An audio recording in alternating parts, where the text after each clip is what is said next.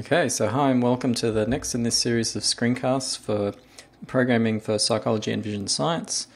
In this screencast we're going to be looking more at drawing and this time how we can use images that are saved on disk. So the objectives, what we want to cover this screencast is I want you to be able to display stimuli that are formed from images stored on files on disk. So you probably know that we can have image files like PNG or JPEG or GIF that are stored in files, and we want to be able to load those and display them through our Python code. We're also going to cover a concept called transparency, and we're going to look at this with images, but it applies for a large range of stimuli, and we're going to see what the implications of this transparency are. Finally, we're going to look at how we can actually create images. So how can we take screenshots of the stimulus window and save them to disk? Okay, so as usual, we're going to switch over to Spyder, where we've got a blank window. Just resize it. Yep. Okay, so most of the vision science experiments that we do involve stimuli that are generated. So rather than loading images from disk and showing those, we tend to generate shapes or gradings or other types of patterns. But sometimes we do want to load things from disk and use those. So we can do this in PsychoPy using something called ImageStim. So for example, we might want to draw the UNSW logo. So from the website, we've saved this file called unsw.png, and if we open it in Windows Image Viewer, you can see that it's an image of the UNSW logo. Okay, so our goal now is to try and draw this from within PsychoPy. So we start out as usual by importing our necessary functionality. Open our window.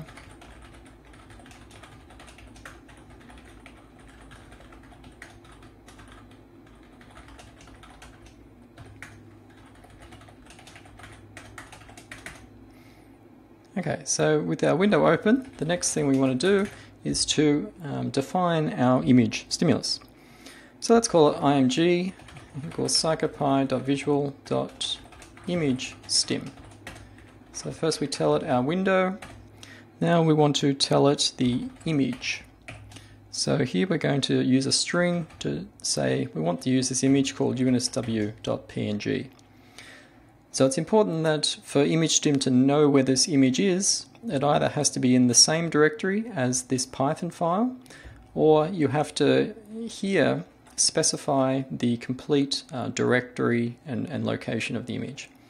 So in this case, we've saved the PNG in the same directory as our Python code, so it's just straightforward. We can just put the file name. Finally, we'll tell it the units. Okay, so as usual, we need to draw it and flip in order to see something, and we want to, if I can type, want to wait for a key press.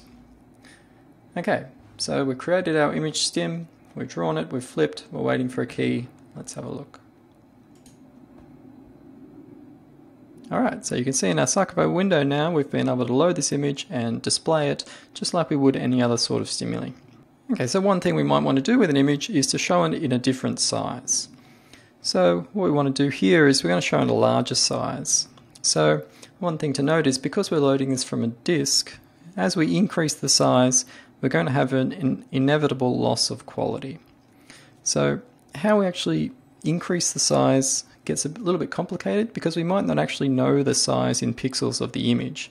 We just know that we want to scale its size. So we're going to use this property of image once we've created it called its size. So we can work out what the horizontal size of the image is by looking at its size and the first value in this list. Similarly, size vertically size 1. Okay, so now when we want to resize it, we can do image.size equals, this is going to be a 2-item list with the horizontal and vertical size. Do size x times 1.5 because we're going to increase it by 1.5. And we're going to do the same thing for the vertical. Okay, so what we've done here is we've pulled out the native or the current size of the image, both horizontally and vertically. Then we've set the image size that we're going to show to be 1.5 times those sizes. So now if we save and run, you'll see that now the stimulus is bigger like we wanted, but we're starting to see some of that degraded quality. The image is not quite as clear as what it was. Okay, so we're going to move on to another topic now that is, we're going to look at it in the context of images, but it actually applies to a range of stimuli. And this is the important concept of transparency and masking.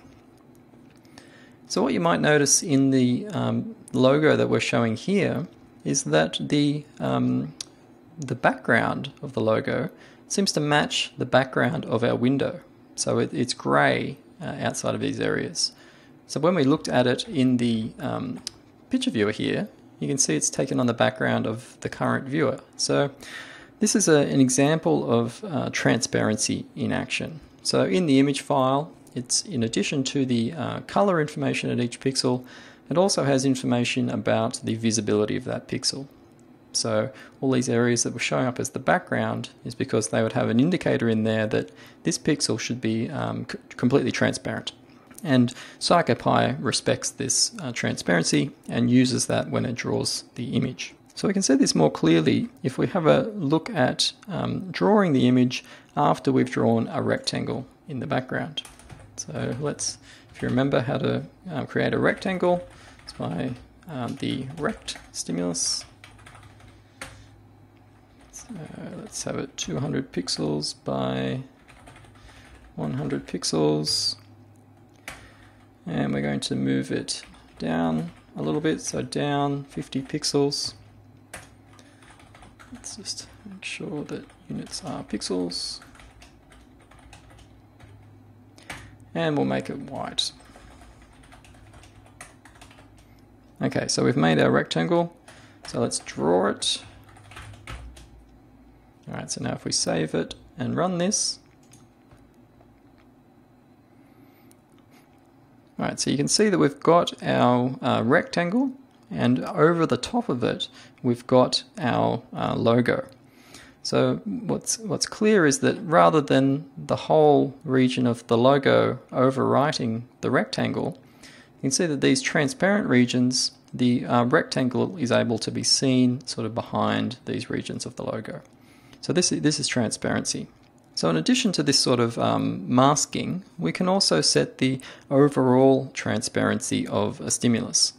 So this is known in CyclePy as the opacity parameter. So for example, let's set the transparency of our image to 50%. So we do this by setting the image.opacity to be 0.5. So the opacity goes between 0 and 1, where 0 is completely transparent and 1 is completely opaque. So let's save it and have a look at what the consequences of doing this are. Alright, so you can see how the logo now is kind of been blended in with the background. So this is this 50% transparency. Okay, so a final thing we're going to look at is a bit of a separate topic, but it's a useful thing to know. And this is how we can actually save images of our window. So how can we take a screenshot of what we've drawn using CyclePy? So this can often be very useful. It's a good way of communicating to others exactly what our participants in our experiments were seeing, if we can take a screenshot of the stimuli. So this is quite straightforward in CyclePy. It's a two-step process. So we'll use it with this most recent stimulus we created. So after we've flipped it, so we've shown a window that we want to save, we issue the command win.getMovieFrame. So this command tells CyclePy, okay, take a snapshot, a representation of the window at this moment and store it internally. So CyclePy now knows about the state of the window. What we want to do next is to tell it, well, can you save that to disk? So we use the function save movie frames, and we give it a file name. So here we're going to call it UNSW logo blend example.png, because that's the demo that we did corresponding to this code. So when we run this, everything will be drawn, the window will be flipped, we'll take a screenshot, we'll save the screenshot to this file, and then we'll finish up as usual. So if we save this and run it, as usual, we've shown our stimulus when we press a key to exit. Now if we go and have a look in our directory, you can see that it's created this file name here, UNSW logo blend example, and if we open it up in just a normal picture viewer, you can see that it's recreated the window that we've generated. Okay, so going back to our objectives, so we've looked at how we can display stimuli formed from images stored on files on disk using this CircuitPy image stim. We've also had a look at this concept of transparency and masking and how it's important and has implications for how we draw stimuli in general. And finally, we looked at a bit of a side topic of how we can make screenshots of the stimuli that we've drawn on the window.